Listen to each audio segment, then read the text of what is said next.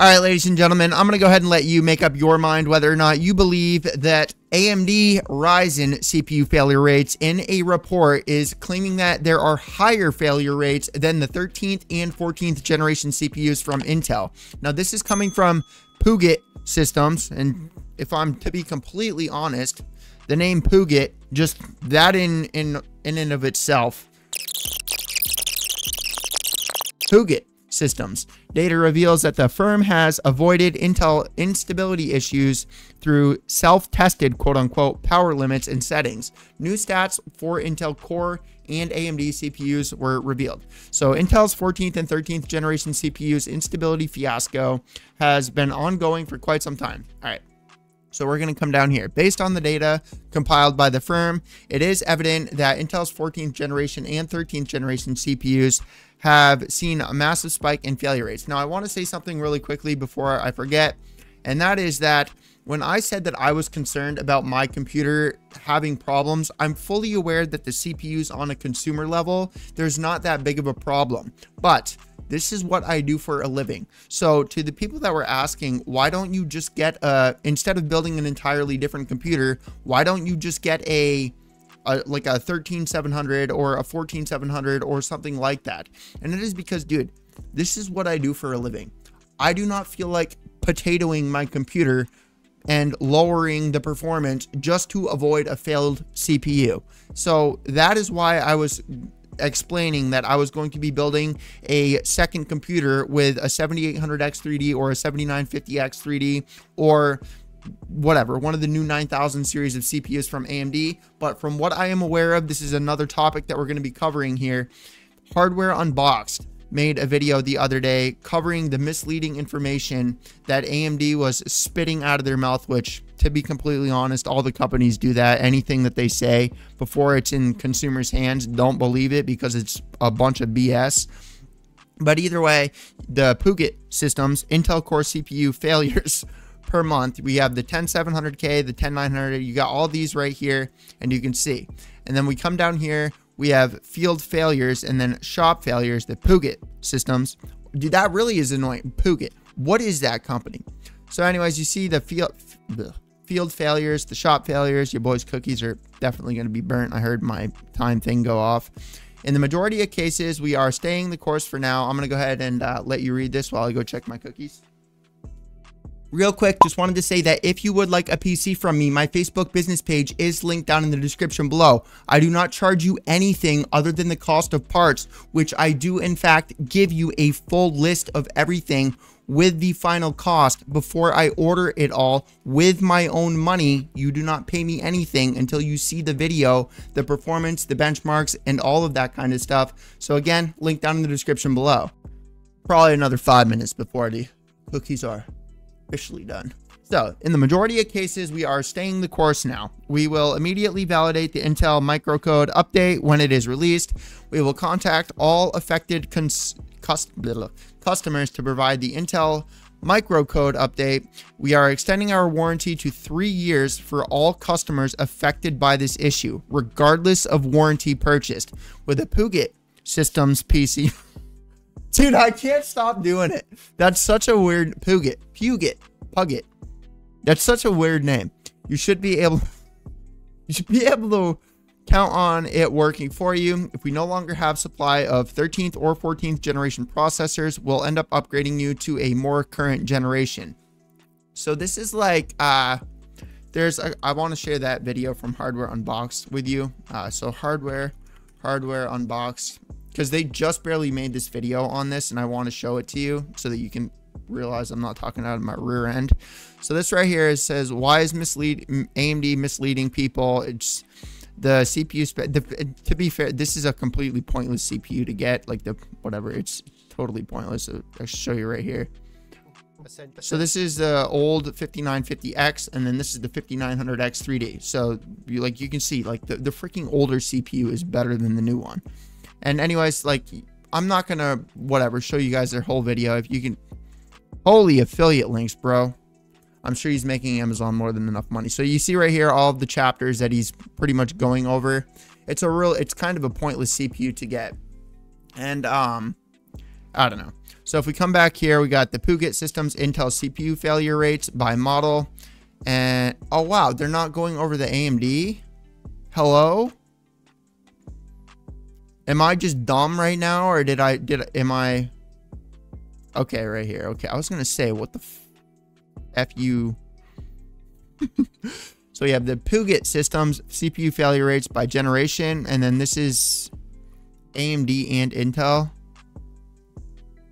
And then this is just Intel. So we have the 11900K. I actually never upgraded to the 11,000 or to the 11 series. I went from a 9900K to a 12900K to a 13900K to a 14900K to a soon to be whatever 15900K. But anyways, so I wanted to share this with you just because I find that pretty interesting.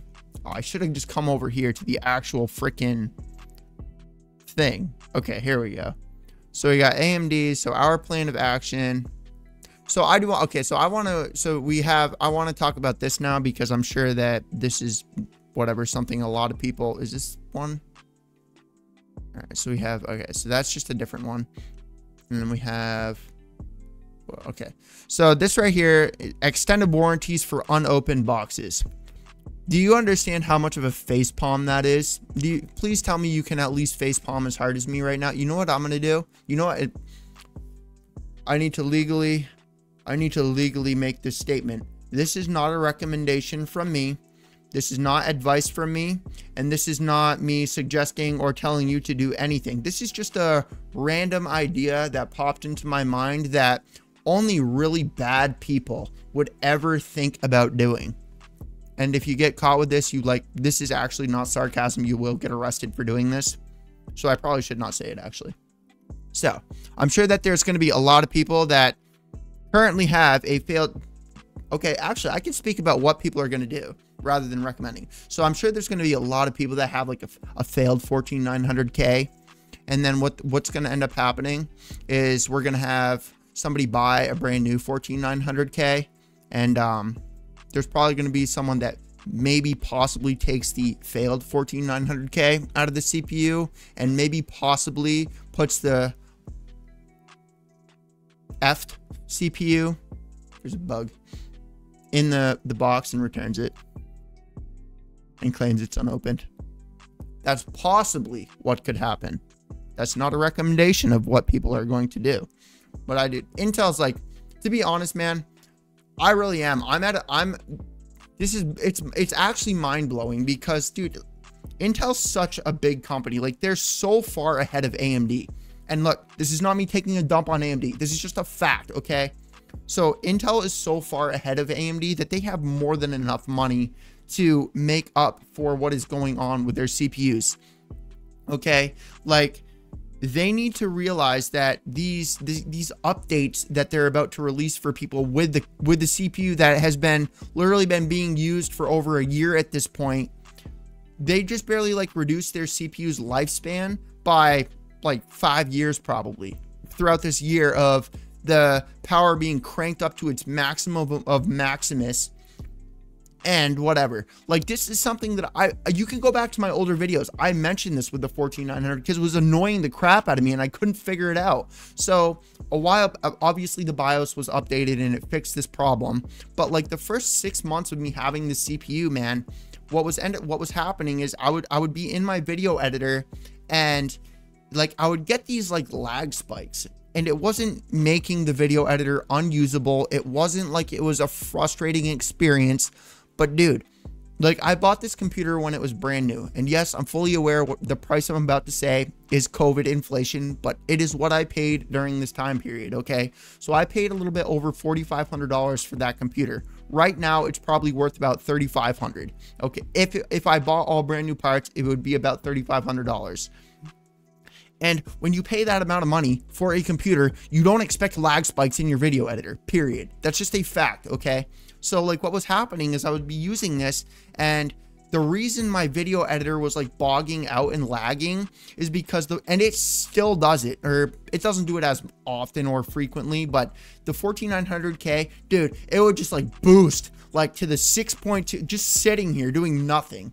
Just random. Oh, I turned my computer on. Let's run it 6.2 gigahertz at 100% to its maximum temperature, even though it's doing nothing.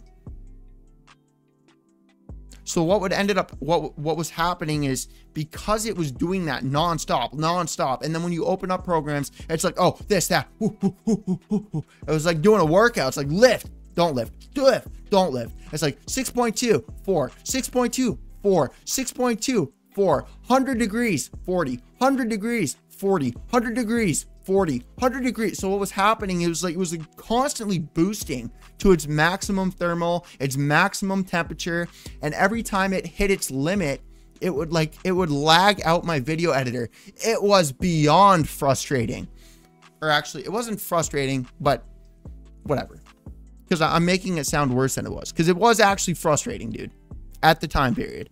But anyways, I'm gonna go ahead and end the video. I know I'm kind of rambling on at this point. I'm spitting all over my monitor.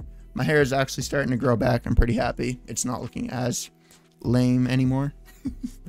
But yeah, let me know what you guys think about this. I just think it's wild that Intel's just basically like laughing at people. They're like, oh, it's okay, like you just barely paid.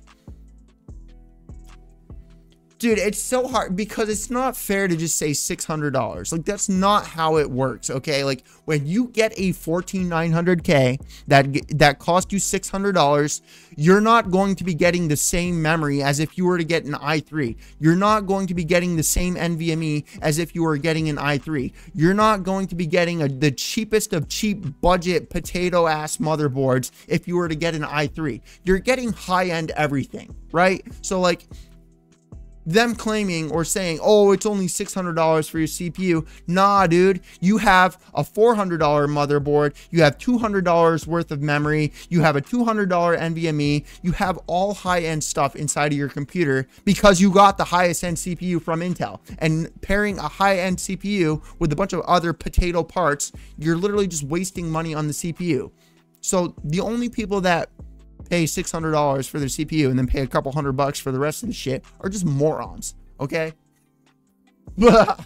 So like, it blows me away that like I honestly don't believe this, that they're claiming that AMD has a higher failure rate than Intel. That seems like clickbait to me, but I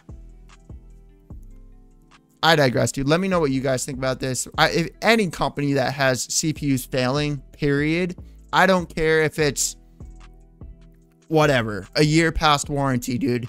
If you buy, because like if you buy a 14900K, dude, and it works for a year, you clearly installed it properly. You didn't like frick up your CPU. I can smell my cookies burning, so I'm gonna end it up here.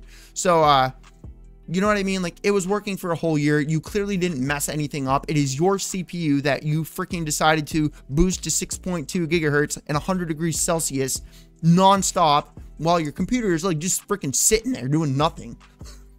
And then when you actually turn it on to do other things, it still does it.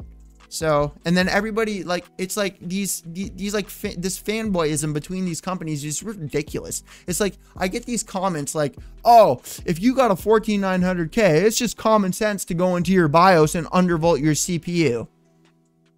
That's common sense? That's common sense to you? Dude, I've been running a PC building business for a little bit over 2 years now.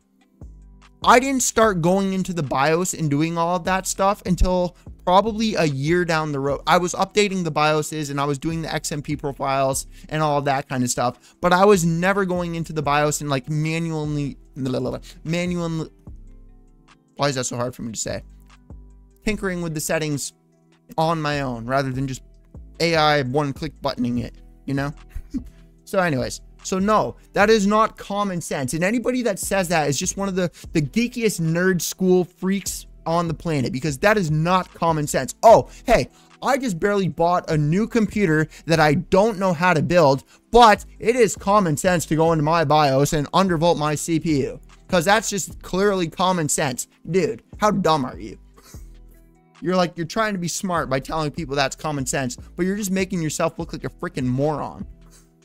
That's like having a Lamborghini. Oh, hey, I'm going to go buy a Lamborghini and I'm going to do all my maintenance on it because it's just common sense. If I blow my engine, I'm just going to fix it because it's common sense.